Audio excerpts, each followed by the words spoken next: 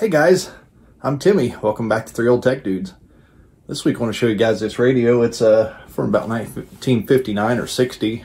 My grandpa bought it new. Looked all over town, he said, for dual speakers. The Dual Speaker Westinghouse. So it hasn't worked for many years.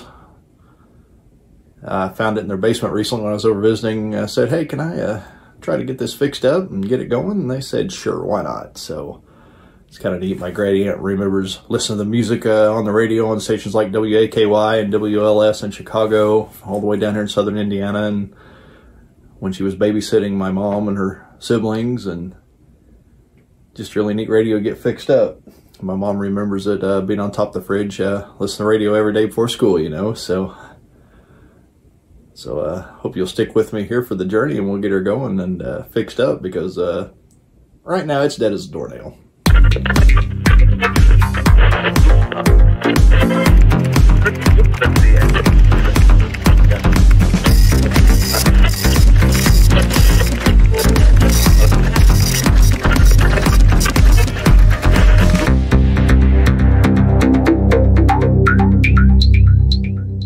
This Westinghouse H673T5 is an All-American 5. It's a 5-tube radio. It's a pretty common design. It uses only 5 tubes and no transformer. The idea was to make the sets cheap to manufacture. It's the most common radio design you'll find in old plastic radios and even some Bakelite radios before that, and wooden radios in a few cases. Common problems with these radios are usually regarding the ripple filter, capacitors and paper capacitors, things like that. Usually your tubes are good. We're not even going to test the tubes in this. We do need to check the power cord. It's pretty rough on this unit after being around for 60 years or so. So we'll start out by replacing the ripple filter caps, because we know those are bad. You'll see that in just a second. And we'll go through the paper capacitors from there and see if we can get overall improvement in its operation and frequency stability and things like that. So here we go. First, I thought I'd better demonstrate what these radios do when they need the ripple filter capacitors replaced. There's a chance more capacitors need replaced as well, but this radio has not really been in use for probably 35 or 40 years. Go ahead and turn it on, get it warming up. It'll take a second until the tubes get warmed up. And you'll soon see what the symptom is very quickly. There it is. Even with the volume all the way down.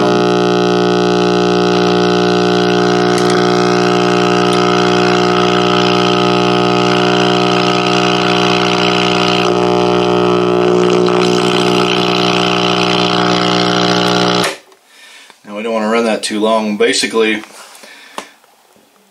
as the electricity is coming off the 35W4 rectifier tube, it is direct current, but it's dropping up and down in voltage so much that you get the equivalent of the 60 Hertz hum off of the AC. And that was extremely loud, and the volume was all the way down. Alright, let's get the back off here and see what we've got going on. Nice. Let's get our first look here. Got a lot of dust and dust bunnies and cobwebs. Looks like some of our tubes have been replaced. Looks like most are Westinghouse except for 2. Westinghouse and Sylvania. There's a GE. This is going to be our problem right here, this orange thing. It's a package electrolytic capacitor. Most everything else seems to match the schematic layout wise here.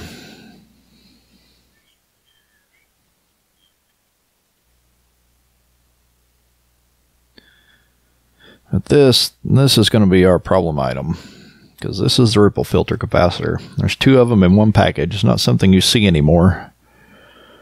It used to be very common when these radios were manufactured. We're going to replace it with 2 separate electrolytics. And we're going to clean this thing up.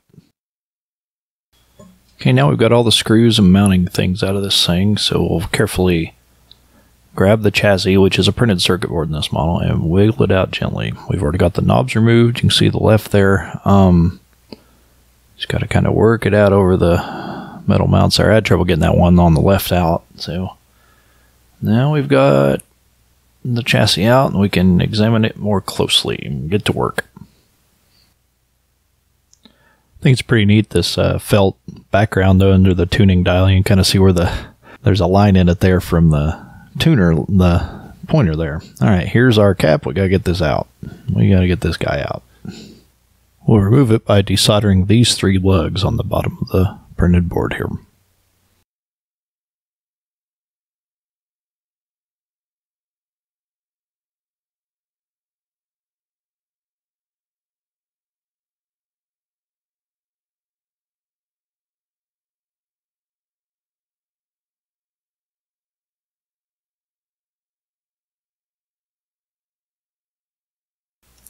Pop this guy out of here. So these package caps always had poles marking the positive sides of the cap and then a common ground. So you see here you had the square marking a 50 microfarad pole, then a triangle, in this case marking a 50 microfarad pole. Sometimes the capacitances did differ. So there's your square, and then there's the negative common ground, and then there's a triangle. And these were filled with wax and paste in there that was kind of, you know, actual electrolytic filling, and it would dry out over time, which pretty much makes these useless after a time. Over time. This is what we'll replace it with. We got some Sprague 50 microfarad 260 volt electrolytic capacitors. And this is your positive side here. Usually you can see the negative side because it has a silver cap on one end. We're going to test this capacitance on this cool Heath kit IT2250 I picked up at the Sellersburg swap meet in Clark County a while back. So this is the first real test. We'll see how accurate it is. You stick your negative on the left, positive on the right. You gotta get seated in there real good, and showing 49.4. That's probably pretty close without having calibrated the Heathkit tester. So we'll call that good. And we'll test our other one here. Use the same method here. You gotta seat these in really good. I think these poles need cleaned in the tester. Showing 49.6, so I'm gonna call them good. I was not sure if this meter would tolerate this, if it would change the capacitance or anything like that, but it looks like this is acceptable. Use some cheater leads here and a couple alligator cables, and I want to test this thing, which I expect to be complete garbage because these are always garbage. So we'll connect this to the negative side of the thing, and to either of the others, if it were working, should be similar readings. However, you get basically nothing. 0.007 microfarad. Till I knock my pins loose. We're getting a few nanofarads, and then 0.004 microfarad again. So we got another one here. 0.005 microfarad. A fraction of the expected capacitance. So as these things are trash, anytime you've ever run across these, you need to just throw them in the trash. I've seen them for sale at a local hamfest here in Indiana, where somebody stripped them out of old gear. Don't buy them. They're garbage. Throw them away. They're junk. They don't make them. They're just not high quality items that did not stand the test of time, unfortunately. Need these electrolytics though. Just put those in. They'll maybe give it another 20 or 30 years. So this was mounted like this in the board. So the top one is the negative pole. So we need to connect our positives, 2 caps, to there and there, and tie them back here to the common ground. So we'll go ahead and get these threaded through here. Got to kind of bend them around and just try to fit them in the best you can, since it's not a like footprint. You can identify the negative of the caps by the silver side of the capacitor. So that's your positive side there. So we got one in, we'll thread this other one in here. Just gotta make sure they're not touching anything else electrically or grounding out. Some people use a shrink tube on these leads, but here you see you got your negatives at the top with the silver cap, and get them down in here. Fold them in where they don't fall out so you can prepare for soldering.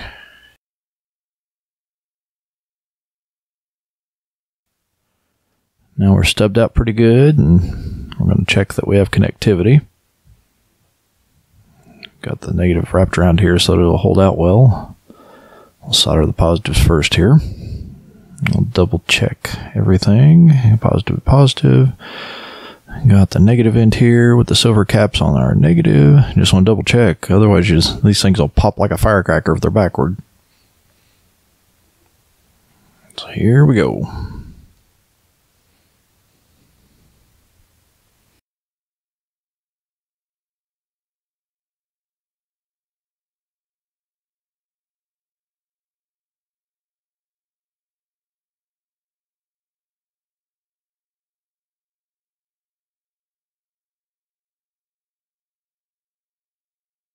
Now that we've got everything soldered to the conductors on the board, we will trim the leads to get the lead length down. Don't want to leave long leads, that's a recipe for disaster.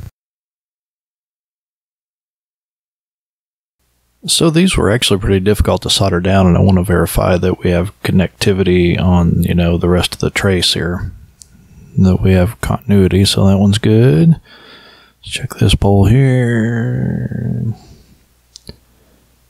That one looks good. Get it in there. Come on now. There we go. Finally, the last pole here. Make sure it's got conductivity. And it does, so we're good to go there. Okay, we've got our new caps in. They look pretty good.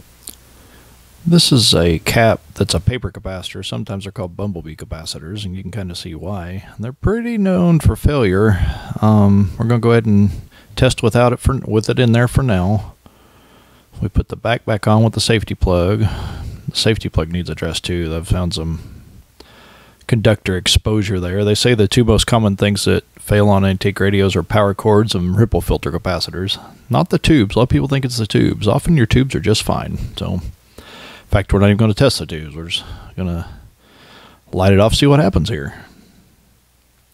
We're going to do that with the chassis exposed. That's dangerous. These have a lot of high voltage right there where they can get you. So they're not lower voltage like modern electronics, so you got to be very careful how you touch this. Before we test this, all these copper parts will be available. We're going to put the knobs back on to adjust things, just so we're not touching anything conductive.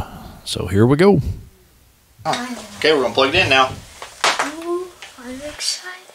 Here we go. Yeah, I can't wait.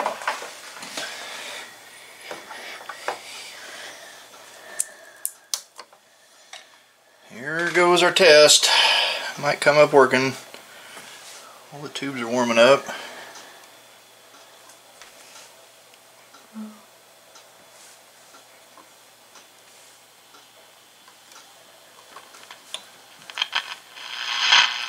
Hey.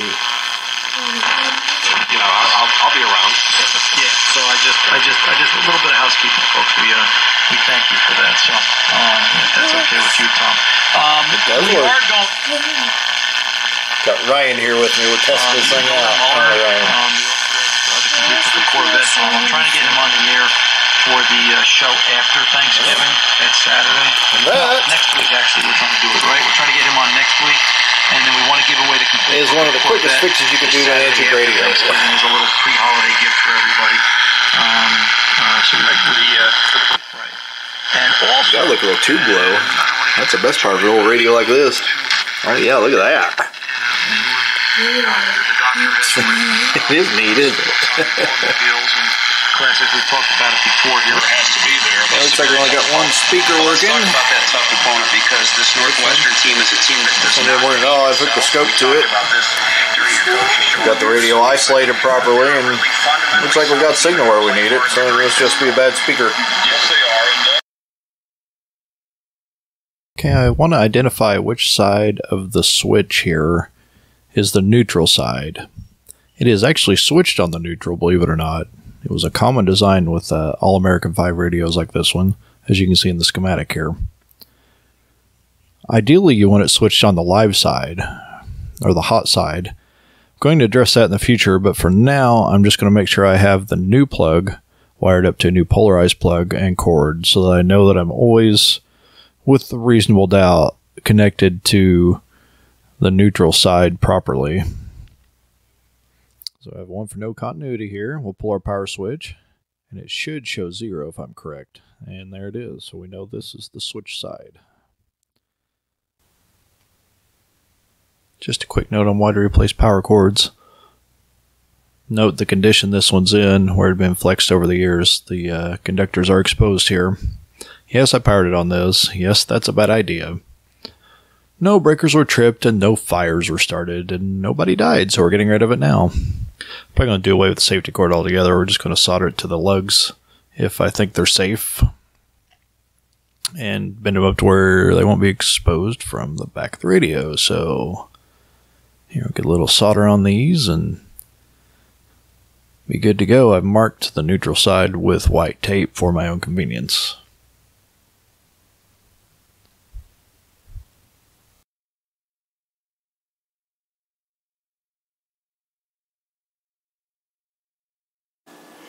Okay, I was going through my things here to replace this cap, this Bumblebee junk cap. And here we've got a, let's see if it'll focus here.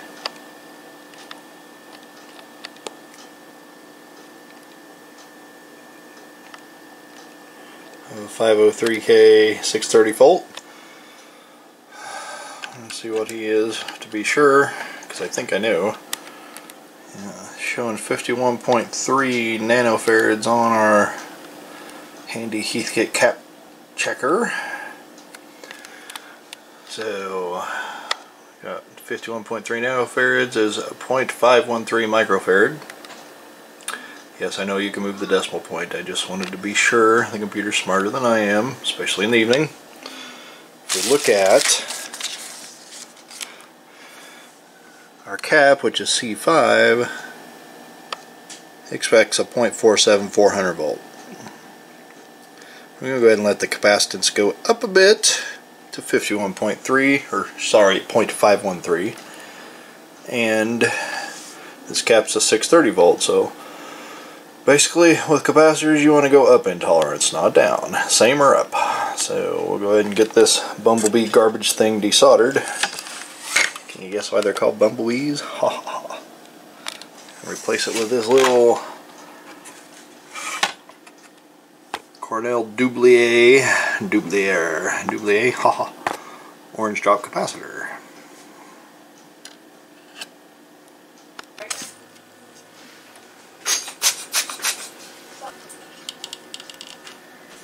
It's sad. Actually, y'all. It's the best you found.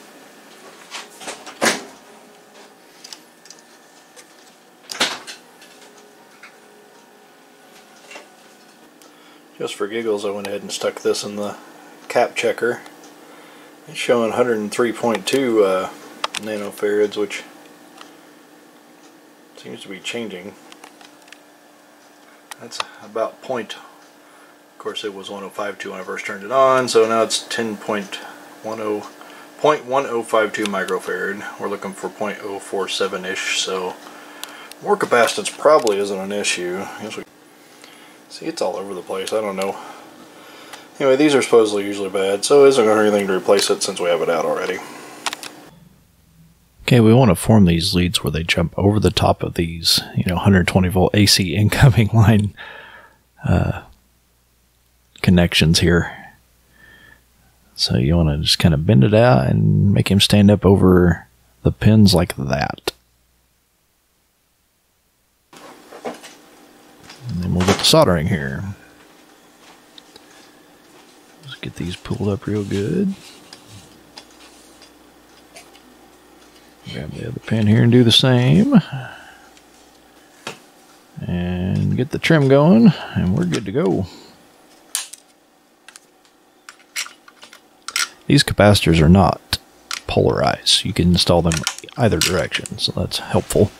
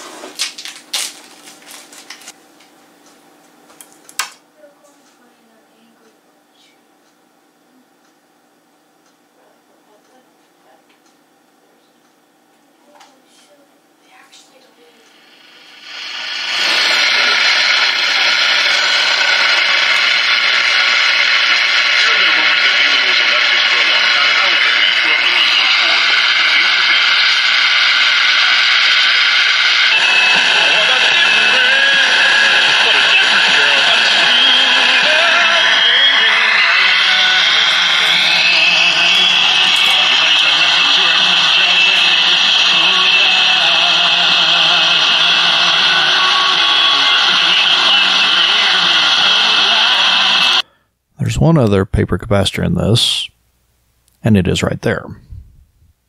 According to the schematic, this is a 0.05 microfarad cap. I'll have to see what I've got in my stash, but I think we can do another one of these. So we'll look in our bag here and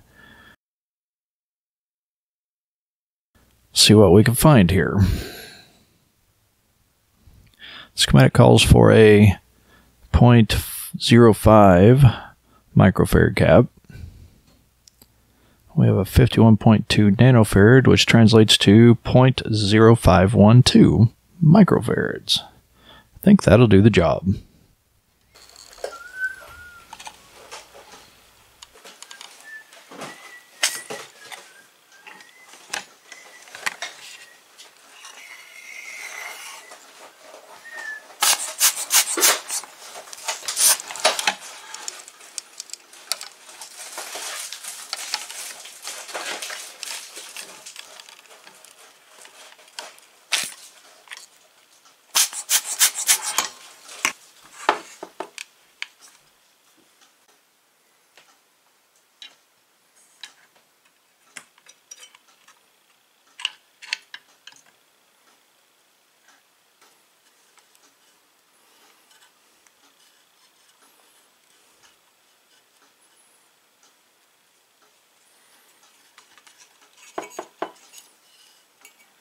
Tough angle.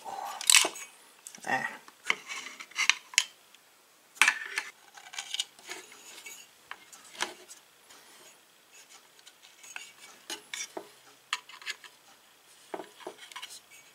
Push him down as far as we can get it. There we go. He's in roughly the same footprint as the original.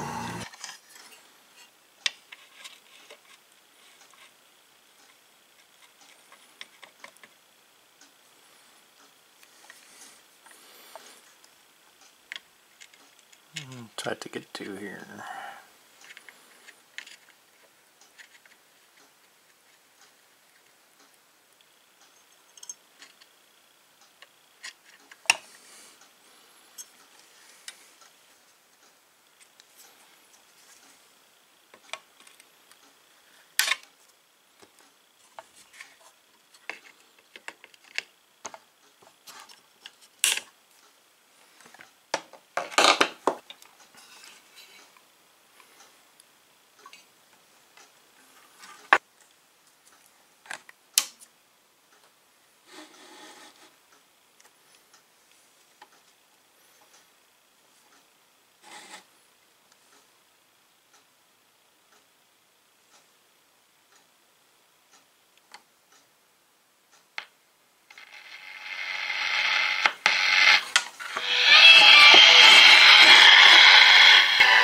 HungerFreeInTheD.com or call 313-254-4788. This year, Michigan businesses have had to adapt, and the Michigan Economic Development Corporation was right there alongside them, helping to connect businesses to new resources.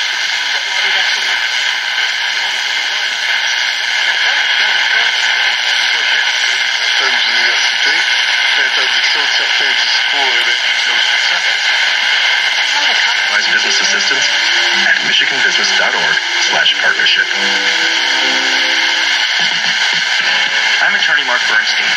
As kids, my sister Beth and I spent Saturdays with our dad, Sam Bernstein, driving all over town when he visited with clients and their families. And we learned as young kids that clients are like family.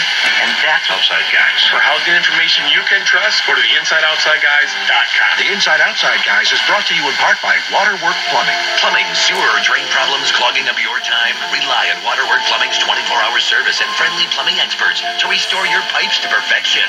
Call to have Waterwork out on a Saturday morning to replace my water heater. They arrived within 2 hours. Great price. And installed and done in no time.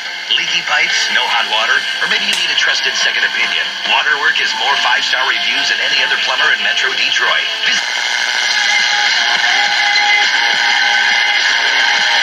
Andre Knott on News Radio WTAM 1100.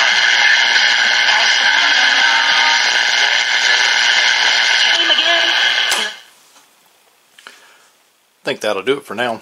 We'll go ahead and put it back together.